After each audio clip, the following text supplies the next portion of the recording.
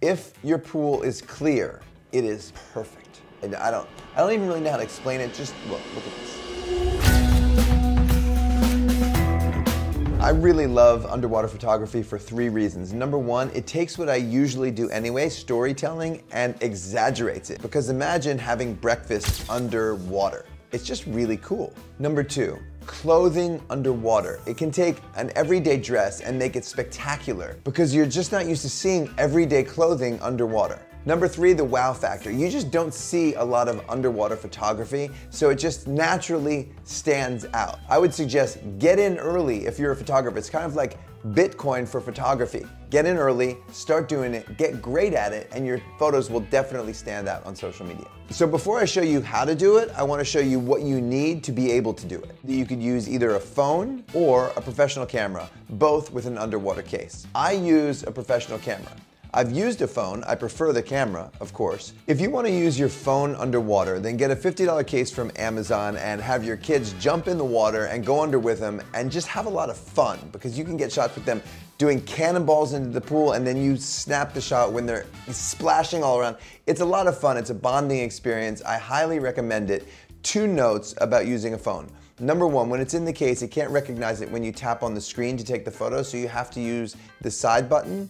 And number 2, if you can, lock the focus when you're out of water and then you and your kid go down together and stay in the same position, take the photo. Because sometimes if it's on autofocus, the phone has a hard time locking on the subject. If you want more control over your photos underwater, then get an underwater housing. And often you can actually rent the underwater housing rather than buying it. That's what I did. The first several underwater photo shoots I did, I used a rental housing, and then when I liked it enough, I ended up buying one. It's gonna take a lot of trial and error for you to get used to using underwater housing with your camera, but I wanna give you 2 pieces of advice. Number 1, use a wide lens. And everything else I've said in this course has always been about long lenses, but in this case, wide is much better. I use a 24mm lens underwater because the closer you can get to the subject underwater, the less particulates there are in the way, and the clearer the photo will be. Don't worry so much about depth of field and whether or not everything is in focus because it's water, so everything kind of fades away. Really all you're focusing on is being able to lock focus on your subject, and to do that you need to get closer. Number 2, I set my exposure to aperture priority. That means I can adjust my aperture before I put the camera in the case, and I set it at f4, and then everything else is done for me automatically, the shutter speed and the ISO. That way I can go underwater, not worry about exposure, and just think about composition. What happens next? I talk to my subject and figure out what sort of shot am I taking. For me, it breaks down into 2 things. Am I doing some sort of cool fashion photo shoot underwater, or am I telling a story? Because I'm not really interested in just having somebody go underwater in a bathing suit and take that photo. What I want to do is recreate everyday life, but underwater. So if I decide I want to do a fashion photo shoot underwater, I have the model dress as if it's a fashion photo. For example, a bright red flowing dress with heels. My favorite. That is just so cool because the red pops against the blue of the water and you just do not expect to see somebody in heels and a dress underwater, and the dress is flowing everywhere. Number 2, recreating everyday life, telling stories. I love doing this. So we'll grab a table, we'll grab chairs, we'll grab books. Just realize you're gonna ruin most things if you put them underwater. So use outdoor furniture and put it underwater. In that case, I also have the people dress in everyday clothing. How to direct your model to go underwater for the first time. Most people aren't used to being photographed underwater. The number 1 thing is, can they open their eyes underwater? Because then it really allows you to recreate everyday life. Here's a note that I give every person before they go underwater. You have to exhale as you go down, because what's gonna happen is you get underwater and you're buoyant, so you just float. You can't get down to the bottom. But if you exhale, it allows you to go down. If you have somebody who absolutely cannot open their eyes underwater, come up with a concept that involves sunglasses. That way they can keep their eyes closed, but you can't tell. So for example, get a deck chair and pina colada and a book and sunglasses and sunscreen and have them look like they're at the beach. Another good option is to give the subject a weight belt. Don't make it too heavy because they'll freak out a little bit. I use 15 pounds around my waist, but even 5 or 10 pounds will help you get down. The problem with a weight belt, of course, is you can see it. So what I would recommend is you put the weight belt under whatever clothing you're gonna wear underwater. A challenge to doing underwater photography for me is that it's actually pretty hard to see, and it makes it even harder when your goggles fog up. So I get defogging spray and I use it. It works kind of, but you're gonna have to reapply that a lot. So the number one thing is try to get yourself a good pair of goggles that doesn't fog up all the time.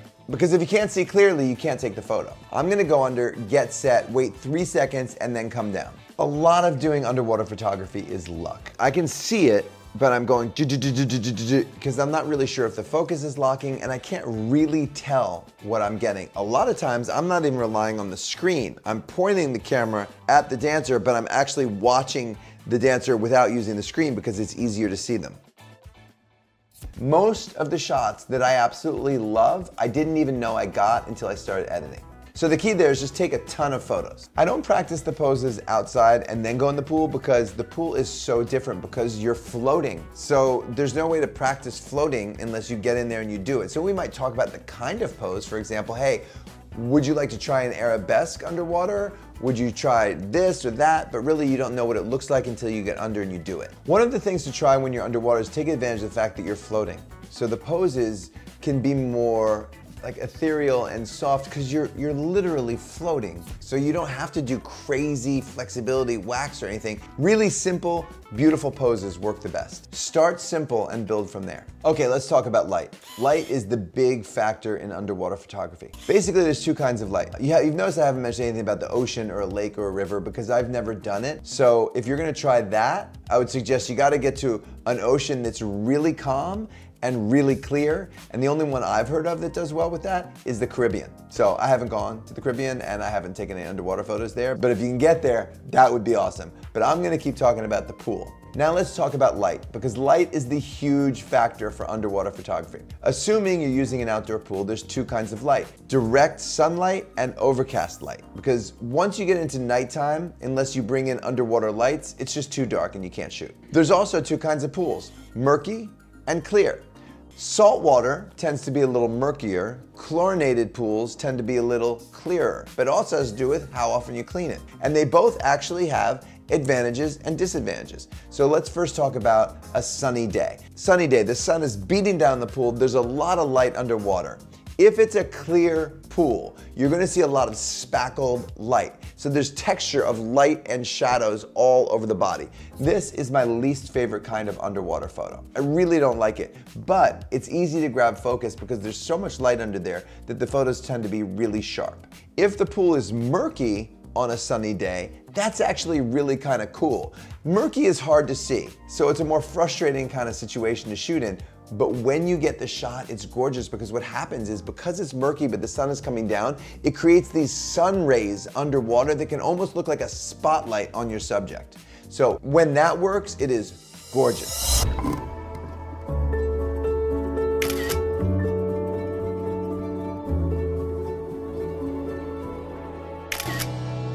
But when you're shooting with murky water, the shots end up being gorgeous, but you have to take twice as many because so many of them are out of focus or you can't even see the subject at all.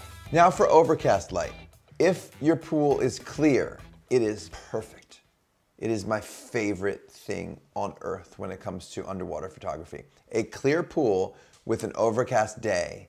The light is even, you can see your subject, and the colors, I don't even really know how to explain it. Just look at this.